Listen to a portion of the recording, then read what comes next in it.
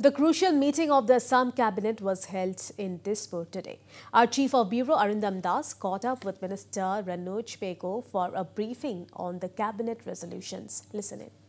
We have with us Assam Cabinet Minister Mr. Ranoj Pegu. Well, today there was a cabinet meeting. So what were the discussions and resolution in that meeting? There were many resolutions, decisions, but particularly the important ones are the Assam government, Assam Cabinet has approved the broad framework for implementation of national education policy in higher education. So far, our higher education, this framework was 3+2, 3 years of degree course and 2 years of post-graduation. But today we have approved the new framework of 4+1, the 4-year degree course, where there will be scope for a student to get her or his degree for 3 years, and after that a degree with honors, degree with research. Those facilities, those scope will be there. The multidisciplinary principle and the multiple entry and exit things have also been approved. With 1 year of study in a degree course, one can get a certificate, and 2 years of course one can get a diploma. 3 years one can get degree, and 3+1 year extra for honors or for research, or if there will be provision even for a postgraduate diploma. So this new framework has been approved. Now we are appealing, it is up to the universities to sort out the detailed actual syllabus, the curriculum, and that the universities will be doing. We are giving just the framework, and as we have a Rajya state Shiksha Ayog, immediately this framework will be placed in the Rajya Shiksha Ayog, and we hope to get the approval of the Shiksha Ayog also, and the things will start rolling for implementation of the national education policy in Assam in higher education sector.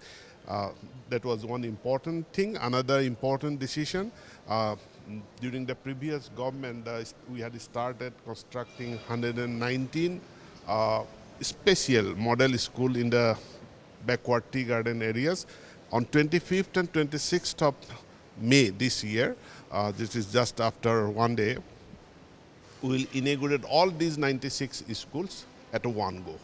What were the other issues discussed in the cabinet? Other issues, one is particularly for the limiting the speed in the highways and the state routes in the state. That was an important decision. Then excise rule has been amended, so there will be, about the liquor shop. Particularly in the rural areas, there were many on-shop. Most of the on-shop will be converted to off-shop. There shouldn't be, but in the national highways and towns and cities, the rules will remain mostly same, and there is some hike of license fee. Any discussion on the flood issue? No, there is no such specific discussion because flood situation is subsiding, and as you know, there is the massive destruction that has taken place in Dima Hasao district. The railway department is sanctioning the required amount for restoration.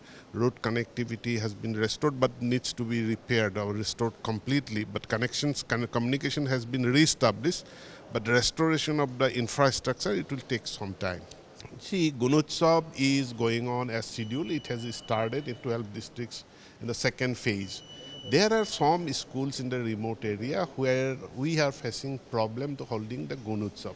We have already deferred the Gunotsav in 3 districts, South Chalmara, Hujai and Hailakandi.